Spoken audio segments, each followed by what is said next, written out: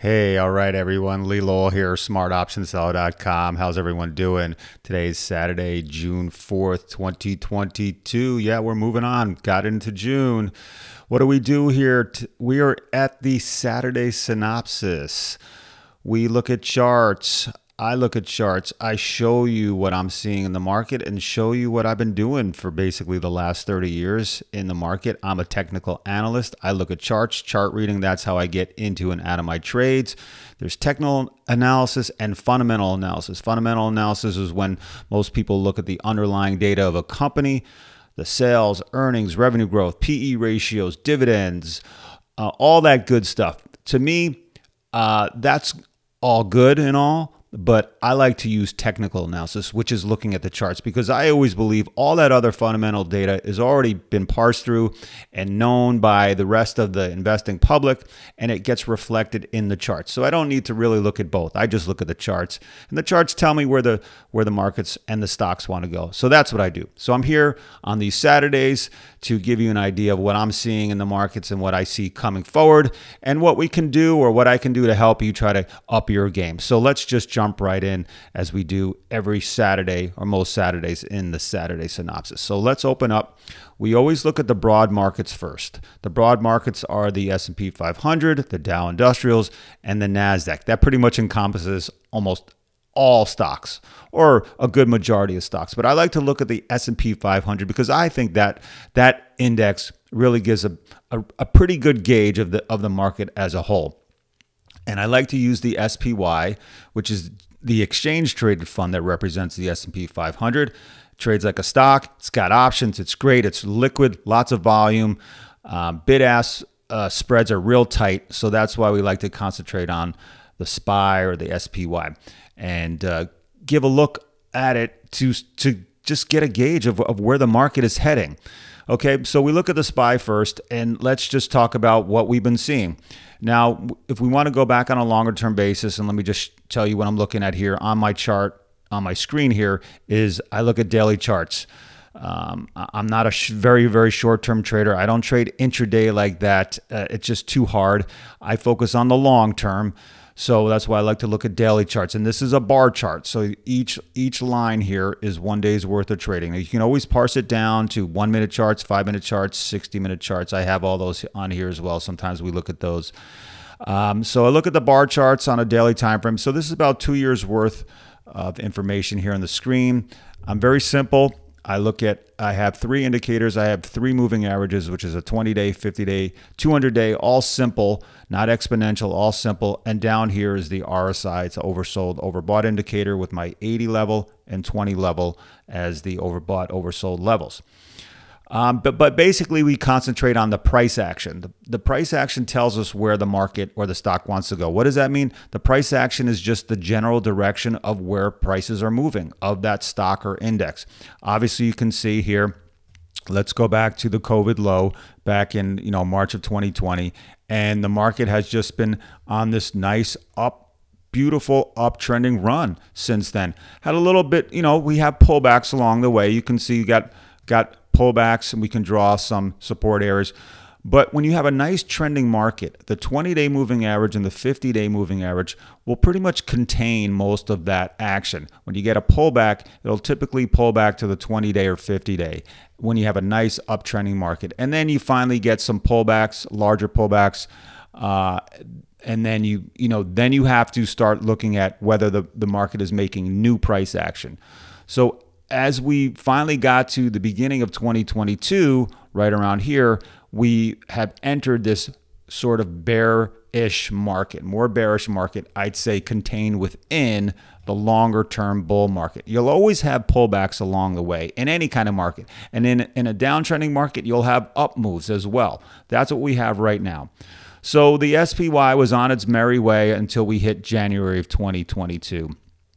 And then we've been caught into this, 5 months, almost 5+ months now of this downtrending choppiness, rough to trade type of stock action. Okay. basically, the news headlines, that I talk about this usually every weekend, is that, in February, Russia invaded Ukraine. We've got the highest inflation here, at least in the U.S., in the last 40 years. Everything costs more money, and everyone is feeling it. Gas prices, food prices, car prices, anything that you buy basically is costing more money. And that has people on edge because the U.S. Federal Reserve, in order to combat that inflation, they have to start raising interest rates. And they're starting to do that. And interest rates is typically not a good thing for the stock market. Investors think that, once interest rates go up, they can get a good, safer return on their money by investing in fixed income securities than investing in the stock market, where we know there's no guarantee of a return. So typically, rising interest rates is not the greatest thing for the stock market. So that has people on edge. Things cost more money. We've got the war in Ukraine, which is causing, global shortages of a lot of things, a lot of food items. And COVID's still out there. And so people are just nervous and they're scared, and they just don't think that the stock market is the right place to be right now until a lot of these big news items subside. So we have this downtrending sort of market since January, where we have these up moves and then it comes off again, the up moves, and then we got a bigger up move here, and then the market has just been, since April, in this downtrend. So it's been a tough market to invest in, I'd say, since January 1st. Everyone is feeling it. Don't think like you're the only one. If you're investing for the long run, which is what I do, yes, obviously the last 5 months has not been great for your portfolio. You don't want to open up your brokerage statements, your 401k, your retirement statements, because all you see is your balance going down. But in the long run, we always know that the market finds its way higher. You just have to look at history to see that. All along the history of the market, which this goes back to the early 1990s, of course, the stock market's been around longer than that, the market has just been going up. And this is during periods of, there's always going to be bad news stories out there, but the market shrugs it off over time. Why? Because the market is still a place that holds companies that make profits quarter after quarter. When you have a company that is growing and increasing their profits over time, there's no way for that stock price to go down. So the S&P 500 is made up of actual companies, and these companies are making profits over the long run. So you have to have a longer term mindset. Now, if you're a shorter term trader, things could be rough, especially this week. We're going to dial it down here. So last Saturday when we were here, this is where we were. Let me scale back a little bit before we saw this week's activity. So right around here or so, I said that last Saturday we're in this nice little downtrend. You can see the channel, and I draw these lines. Okay, these aren't lines that just magically pop up on my screen. You can draw these lines to form channels to tell you which way the current price action is showing. Okay, you can see here, here, here, here, and here. It just gives you a gauge of which current direction the market is in. So we had this downtrend here, and I said if the market could break out to the outside and upwards of the downtrending channel, that's a better scenario, because it gives people hope. It gives investors hope that the market is starting to move on the next leg higher. So this week, I'll just pull out here, we had a very, very, very tight week right here. This was all the action right here this whole week. Now, the good thing is that, yes, this action has now popped out and above the downtrending previous channel right here, which is a good thing. But we haven't had this small of a range in a while. We had a lot of chop this week. Chop means prices just go back and forth, up and down, and stay within this very small range. It's a very hard price action for shorter term traders to trade in. You get chopped around a lot. I got emails from people this week saying, I just got beat up real bad this week. You got short term traders who, and I wrote about this in my newsletter, is that people end up revenge trading this week. What is that? It's like when you take a direction in the market and then you get stopped out, and then you try to trade the other direction and the market turns around on you, stops you out again, and it's whipping you around and it's stopping you out on all your trades, and you're getting angrier. You have getting angry trading and revenge trading, and you try to take bigger positions because you need to make back the losses, and you end up at the end of the week with a really bad week. You've lost a lot of money because of this angry revenge trading. That's what a choppy market can do to you. What we like to have is this nice, slow, uptrending market. It works for long-term traders as well as short-term traders. So this action right here was very tight, very short this week, and we may be starting to get into those summer months. Summer months are a lot quieter for the market. So we had chop this week, but the good thing still is that we bounced off the low here. We bounced up, got so far outside of this downtrending channel. What I would like to see is for the market to start moving higher again. I said last week the next line of resistance is the 50-day moving average right here, which we weren't able to touch this week. So next week, the same thing. I'd like to see market moving higher and at least try to hit this or take out and move above this 50-day moving average. This is the next line in the sand right here. Once again, we could start to sell off. I mean, that's the way things have been going. All these rallies have been sold off. You can see in this channel, we rallied, sold off, rallied, sold off. And we got this nice big rally. I thought this was the move here, and then it started to come down again. So it stays within the channel, rallies, jumps down, rallies, down, rallies. So we have to see what happens here. We had this week right here of trading. Will it keep moving up, or will it get knocked back down? Yet to be seen. There's still a lot of back and forth. You know, the bears aren't ready to give up yet. The bulls want to get this thing going. We've come off quite a bit.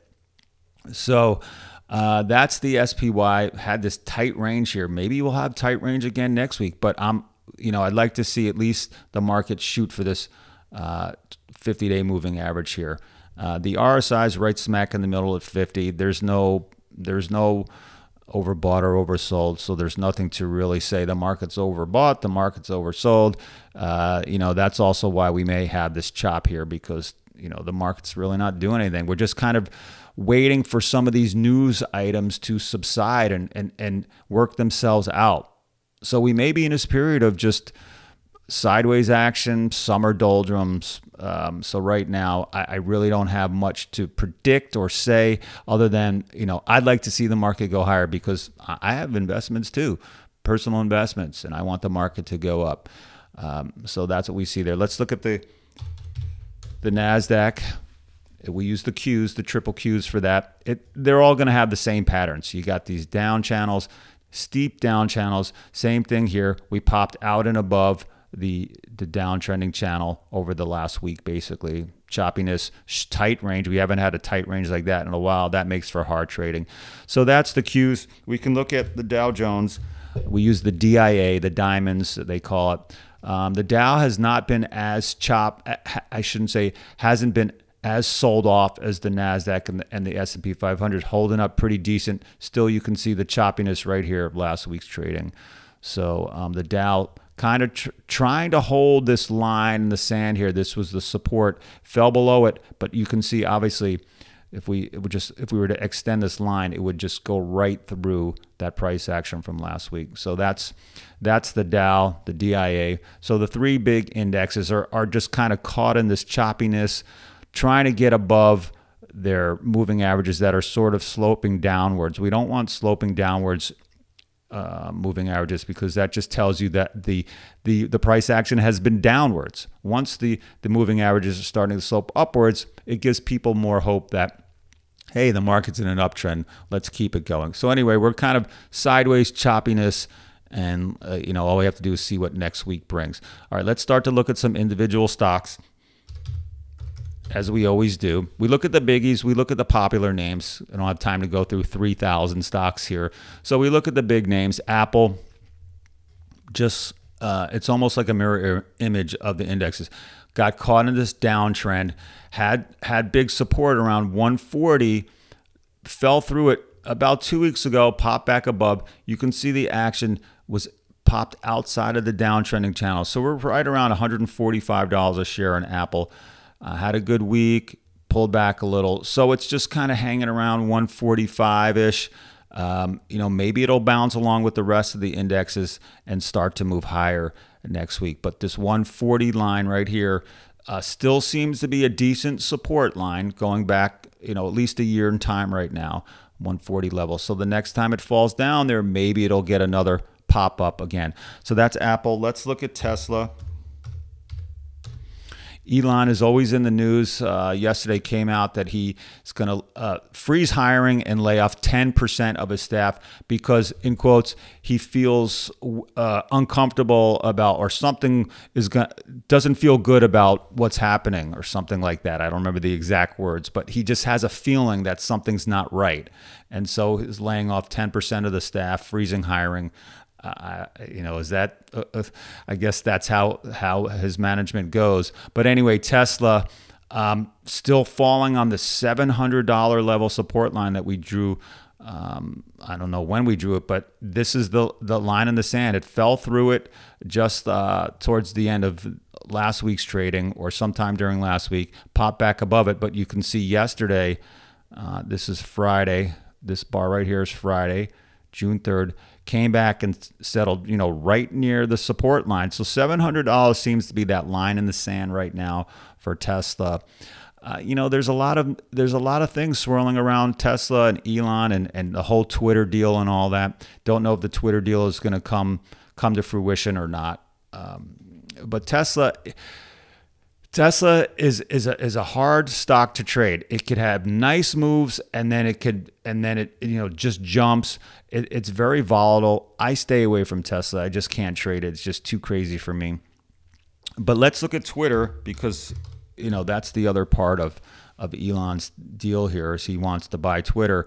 Here's where he announced it at $54 a share. It bounced up this day, and then as news started to come out that, hey, he's not happy with the amount of bot accounts, these bot accounts at Twitter, which really are not controlled by a person, but by a computer program. And Elon saying that he's not getting the right accounting for how many bot accounts there are at Twitter. So he doesn't want to go through the deal until he gets the correct information from Twitter. So the stock starts to fall down. And now it's right around $40 a share. So who knows what's going on with Twitter? It's when you have a pending deal and a pending deal that might not go through, it's very hard to trade this thing because you're not sure if it's going to go through or not. So we stay away from that. Twitter, let's look at Amazon, because Amazon's going to trade post-split come Monday. So it's going to be trading, somewhere in the low 100s, $120 a share. They're doing a 20-for-1 split come Monday. So as of now, Amazon, did I say Twitter? Amazon's having their 20-for-1 split that they announced months ago. That starts trading this Monday, June 6th. So you're going to see a much different price for Amazon come Monday, 20-for-1 split. So it's going to be roughly, let's see, I'm not sure what price they say it from, or it gets split from. So if it splits right from Friday's price of $24.47 right here, you divide that by 20, you got $122 a share roughly. So Amazon, you'll see, is going to start trading at $122 a share. Doesn't mean that nothing's changed about the company at all. It's just that the price is different. So it makes it more attractive for smaller retail players. Who can afford a $2,400 stock? One share is going to cost you $2,400. 10 shares, that's $24,000. Now the stock is going to be trading at $122. So it makes it more accessible to more players out there in the market. Players that might not have as much money, but now that it costs $122, they can buy more shares. So what a stock split can do is drive more interest in the company, because more people are open to trading it because it's cheaper in dollars. Doesn't mean that anything's different about the company. It just becomes more accessible to smaller traders, and that could potentially drive the stock price higher because you got more people buying the stock, and all that demand could drive the price up just because the stock has gotten cheaper. So look for that on Monday. You'll see a new price for Amazon. I don't know how it'll affect the charts here. We'll see. But, Amazon was also caught in this downtrend. And you can see, we talked about this, you had this W pattern. W patterns usually work pretty well as a bullish pattern when they're coming at a low point. When a W pattern is up here, like on a high, it's not as reliable. But at a low price, you can see it looks like a W. And once it passes the middle part of the W threshold, it can typically move higher. How long it lasts, I don't have the date on that. I just know that when a W pattern starts to form, you can try to get long once it passes the middle part, and you can see it's been playing out. Where Amazon goes from here, yet to be seen. It's going to follow the rest of the market. So that's Amazon. Let's look at AMD. AMD, one of my favorite stocks, and I got a lot of lines drawn on here. AMD still sort of in this longer term downtrending channel. I had written that, the $100 a share was a line in the sand for a long period of time right here, which was back in early April. I had been buying in the low 100s, trying to catch the support. It fell through it. And I said the next line in the sand was the 85 to 90 level, because you got to look back in the past to see where the next support area is. And it bounced right around that 85 level and had a pretty good week. It has now bounced outside of the downtrending channel. You can see these last 2 days, Thursday and Friday, it bounced outside of the downtrending channel. Support now again is probably back at $100, the first line of support, and the next line of support is back down here at 85. So AMD had a pretty good week. We got into a trade in our newsletter. We sold some put options on AMD, got a lot of cushion. What I've been saying is in the market here for the newsletter, most of our trades are bullishly oriented trades. And so when the market is telling us it's in a downtrend, it doesn't really make sense to put a lot of capital at risk. So we've been really light on our positions. And the only positions we're taking is if we get super amounts of cushion. What does that mean? Well, if you're interested in selling put options, what that means is that you're going to pick a strike price and sell that put option well below the current price of the stock. So with AMD over 100, we're looking at more than 50% of cushion. So our strike prices are way down here. We're collecting this good money, and we're obligating ourselves to buy AMD for well over 50% cushion.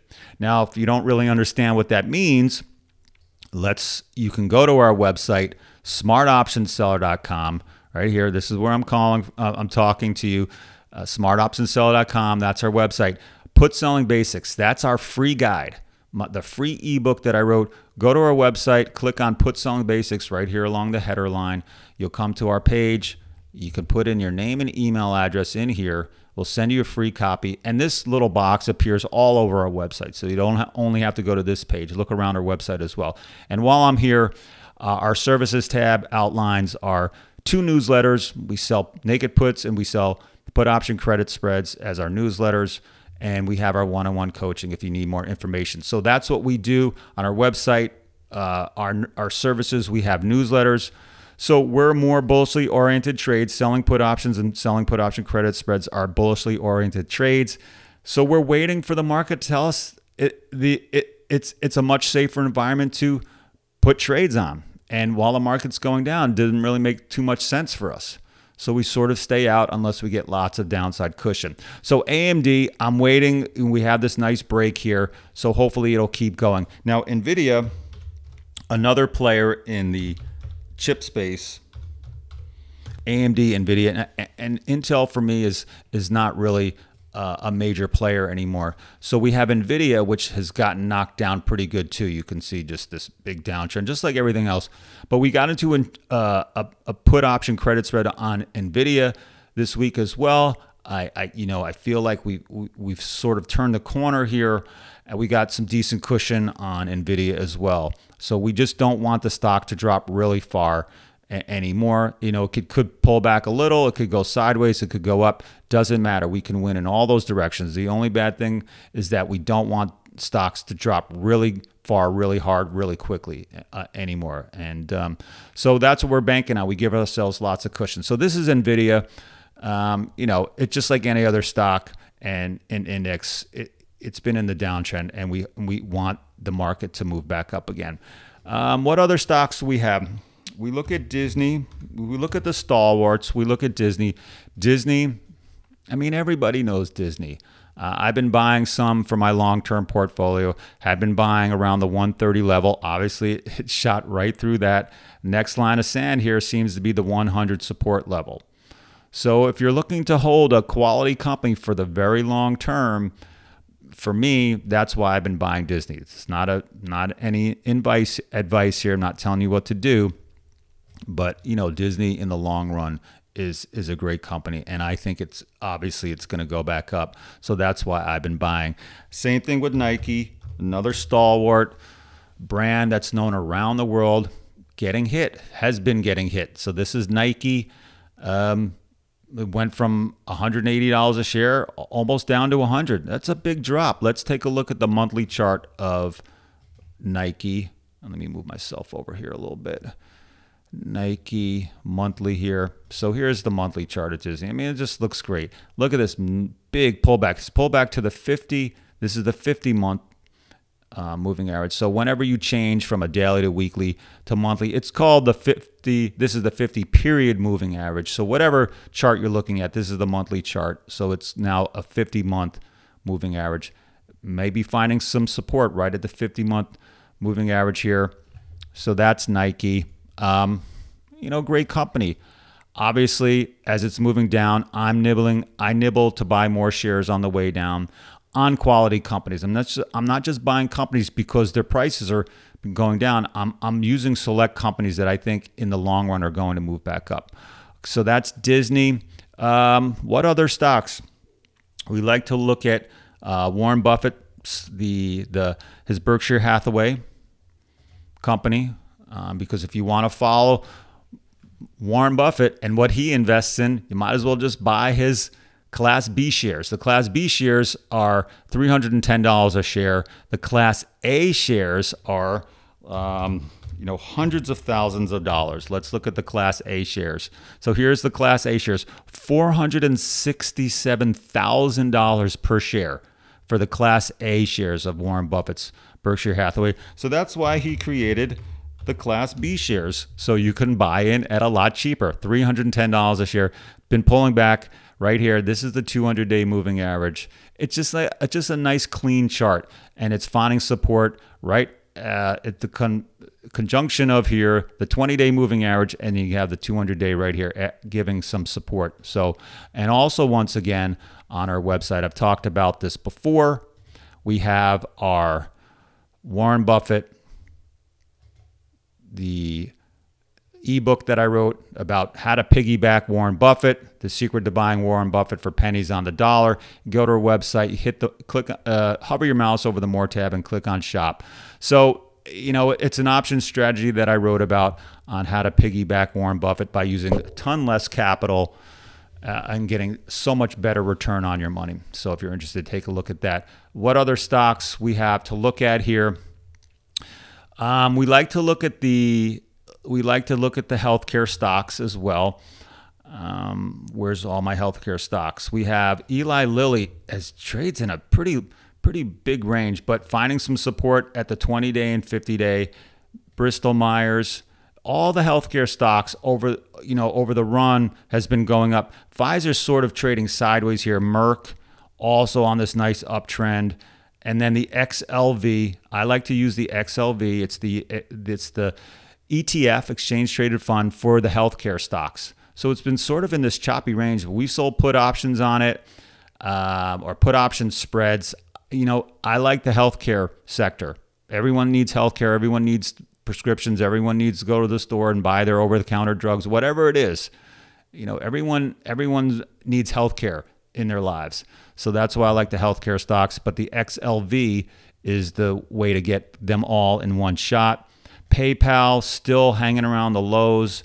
Square, which is the other online payment company. PayPal and Square, the two biggies, are still kind of hanging around their lows.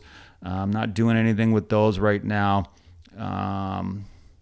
Netflix also hanging around the lows. Is it going to be able to is Netflix going to be able to move back up? I mean, maybe in due time. We have no position in Netflix right now. It's just taking quite a beating. Same thing with Facebook. Has been taking quite a bit of a beating. Still kind of hanging around the lows. So we're not doing anything with those companies. Oh, Walmart. We love Walmart, or I love Walmart. But Walmart, Target, Costco, all these big companies took a big hit of late because their earnings were not great. So Walmart, just this waterfall, just massive amounts of selling, got way oversold on the RSI. I had bought some just because of that alone, just such an oversold chart. And because Walmart's a great company, biggest physical retailer, biggest employer in the private sector, in the U.S. at least, maybe around the world. So this was just too good to pass up. Had to buy some. That's Walmart. But you can see it's pulled back a little bit as well. But I know in the long run, Walmart will go up. Target also got hit. This is Target. Target got hit pretty good. Their earnings were not that great. Costco, same thing.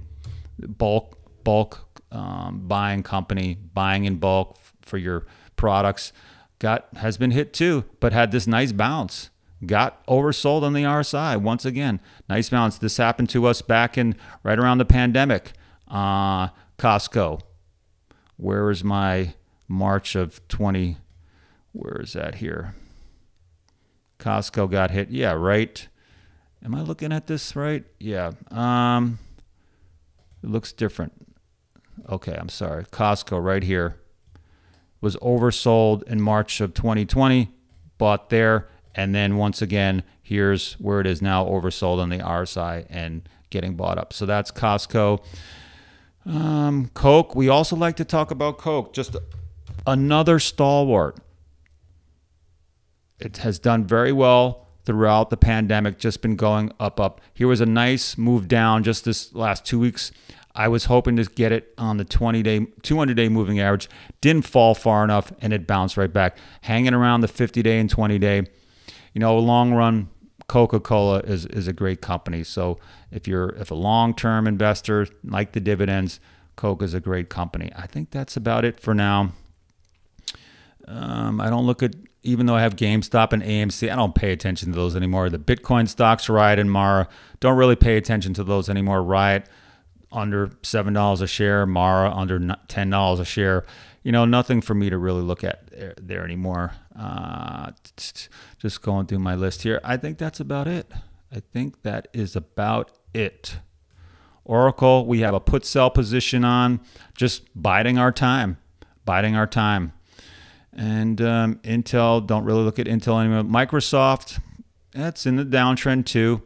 So just like most other stocks, a lot of these charts look the same. All right, let's wrap it up here. Let's look at the SPY one more time. Once again, what are we looking for? Well, we had a lot of chop this week right here. Could be more chop next week or into the summer. Obviously, you want it to go higher, but the way the market's been going, a lot of these rallies have been sold. This could be sold off again too. You just never know. We need some of these news stories to start winding down. All right, so that's it for the market assessment. Once again, we can go back to our website, Put Selling Basics, get your free copy. Email me questions that you have about anything. If you like this YouTube video, please give me a thumbs up. Leave me a comment, and you know, that's it for me. I hope everyone has a good weekend and a great trading week ahead. I'll try to see you next Saturday here. Okay, this is Lowell signing off.